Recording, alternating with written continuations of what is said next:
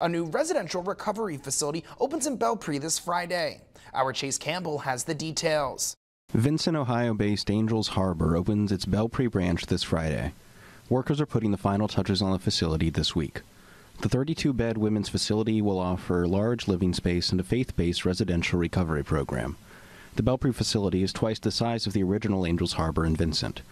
Founder and CEO Tim Kraft says he and the staff are ready to take on more patients. We try to, again, even for our staff, to build that support system to where they can come and talk to us and, be open when they're struggling. We want an open door policy. We also want a culture where our staff don't work out of fear, they work out of passion. Public concerns about recovery facilities in the area spurred the Belpre City Council to consider a moratorium on the establishment of addiction centers and sober living homes earlier this year.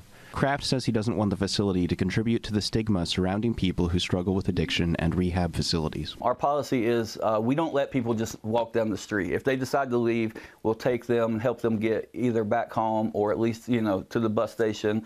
We don't just allow them to become a homeless person. We've not had that happen, not with one person so far. Kraft says he wants his facility and its clients to help the public develop a more positive perspective on recovery. That standard of what people think of when they think of treatment, we want them to know it's not a scary thing.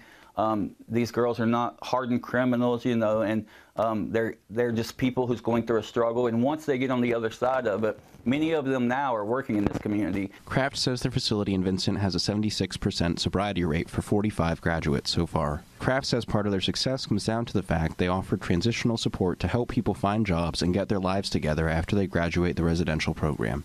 In Belpre, Ohio, Chase Campbell, WTAP News.